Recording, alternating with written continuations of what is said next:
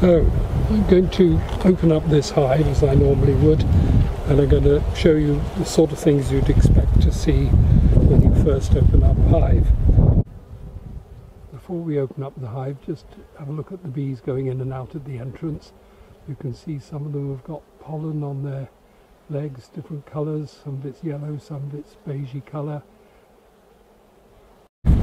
So first of all, I get my smoker, which is here. This is using a mixture of sacking and corrugated cardboard. You can use all sorts of things, sawdust, wood shavings, pine cones even. The idea is that it calms the bees a little when you blow smoke in, and also it's useful for moving the bees around. So before I start, I'll pop a little bit of smoke into the entrance of the hive, just to let them know I'm here.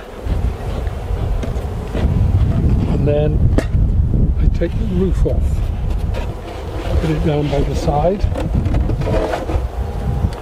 And this is a crown board with a bellow hive.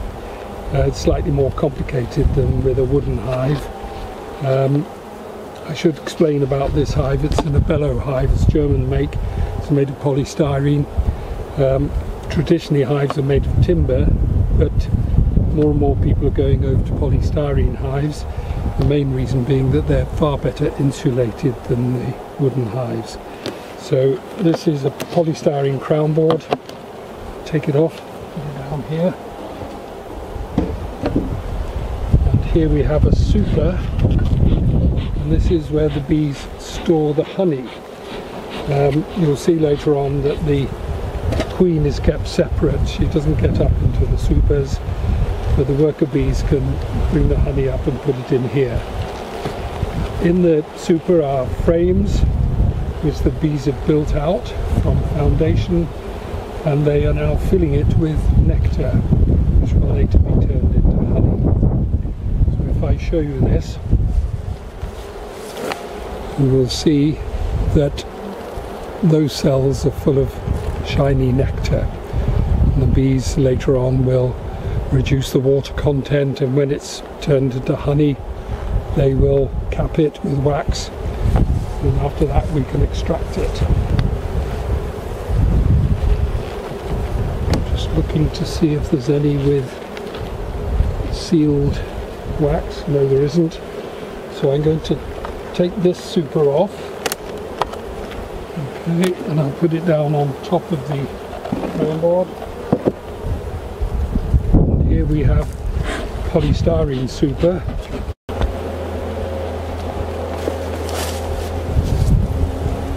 Right, I've taken both supers off. Before I go any further, just wanted to show you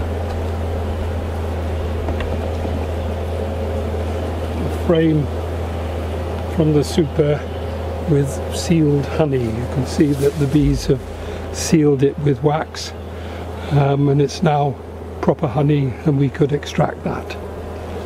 Okay.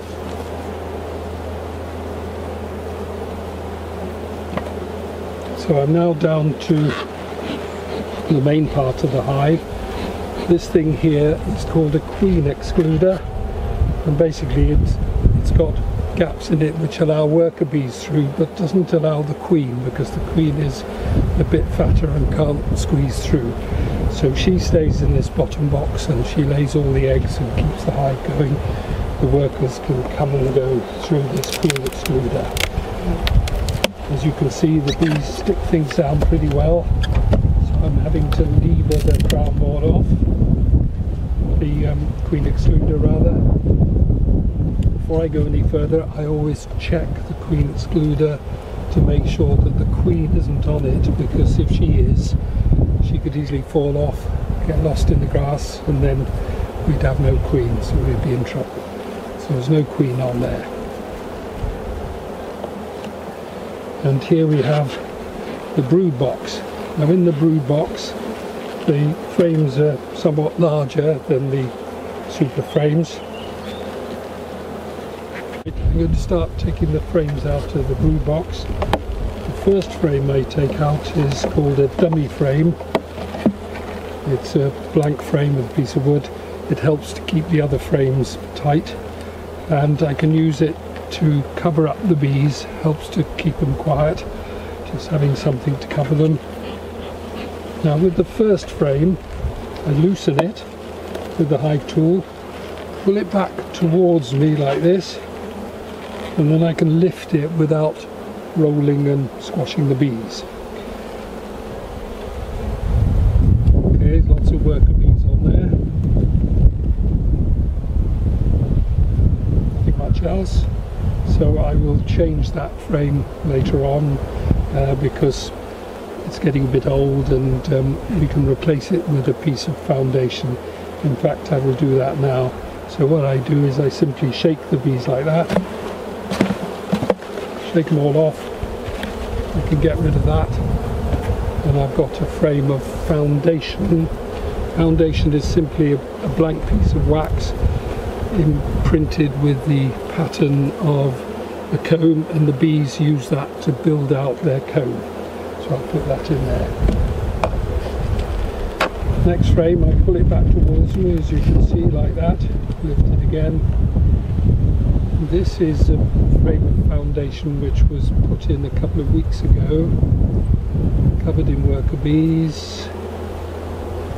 You can see that the bees have started to draw it out and into their comb, and you can see all the worker bees quietly going about their business.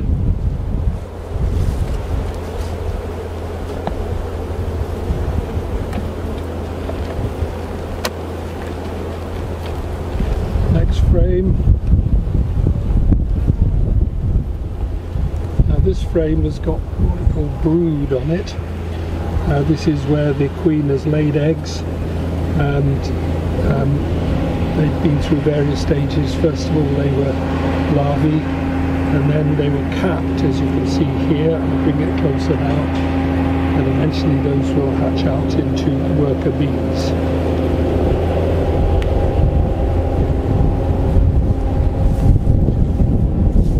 So these areas here, that is capped worker brood.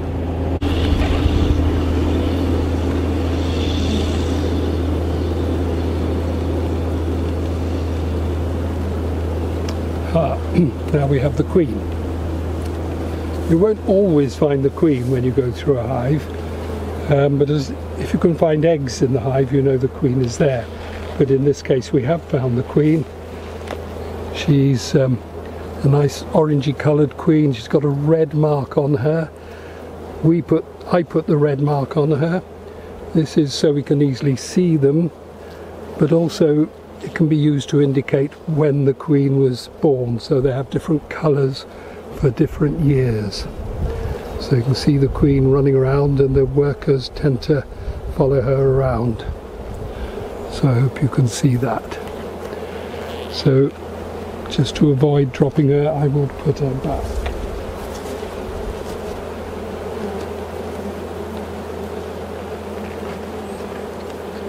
As I said, you can often go through a hive and not see the queen at all, but as long as there are eggs and brood in there, you're pretty safe that she's okay.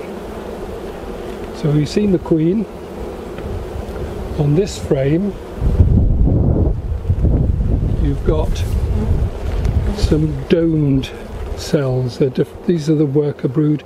This is drone brood, which is domed because the drones are slightly larger, so they tend to project from the comb. If you look very carefully in these cells, you would normally be able to see eggs, but they're very difficult to see on a camera, so I'm going to include a still photograph of the eggs. Here's a close-up of eggs in the bottom of the cells. You can see they look like little grains of rice.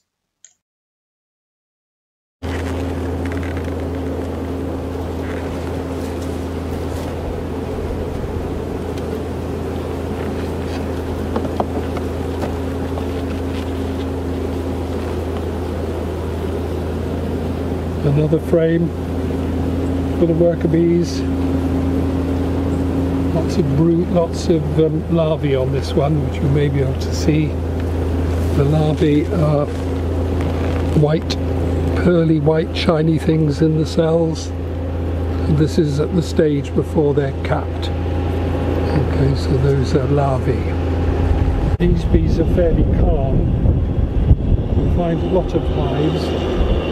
The bees will fly around, make a lot of noise.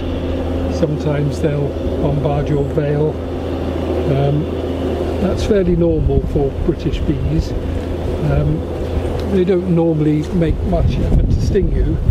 If they do, if they start trying to sting you through the gloves and so on, then you've got an aggressive colony, and there are things you can do about that to either get rid of them or modify their behaviour.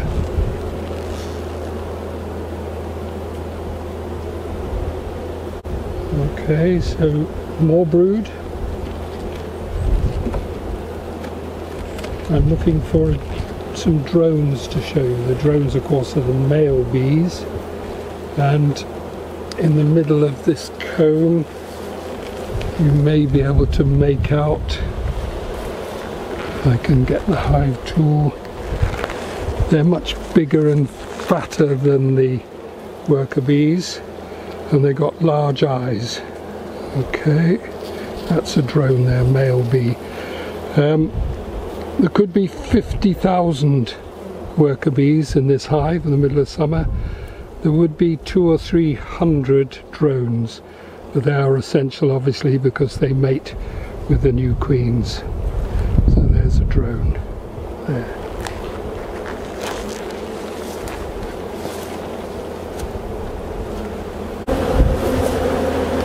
Right, in this area here, where the hive tool is, you can see some orangey coloured deposit in the cells.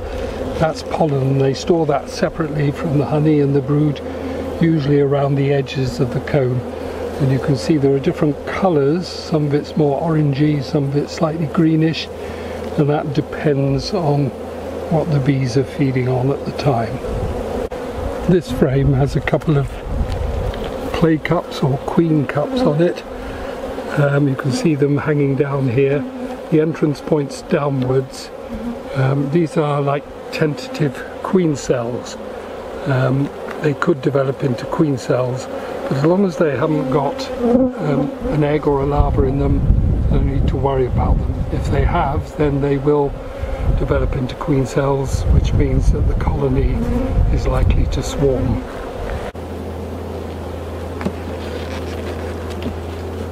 Okay, so what I would do now is simply put the hive back together and reassemble it.